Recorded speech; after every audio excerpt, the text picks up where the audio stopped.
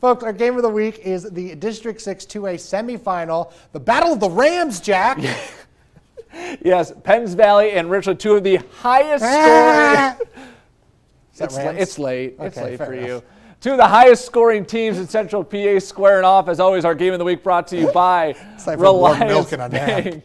Penn State quarterback Aaron Tobias just 2 touchdowns away from breaking the state single passing touchdown record, which is 52. Pretty good. Penns Valley on the board first here as Tobias with the pop pass to Austin Fisher. That ties the state record as Penns Valley would take an early lead.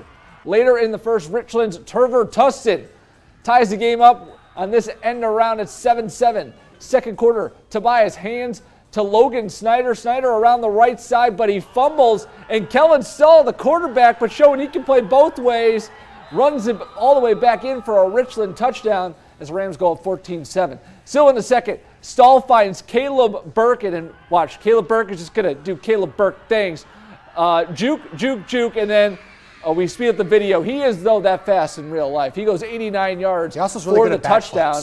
Really good at back Yes, plays. he is. Richland led 28-7. Skipping to the fourth, Richland leading 42-7. Tobias looking to break that record, and a 68-yard bomb to Austin Fisher would do it. Fisher almost goes down, but he is in. Richland wins it 49-21. Eric Tobias now holds the state single-season passing touchdown record with 54 touchdowns. Here's his reaction on the big record.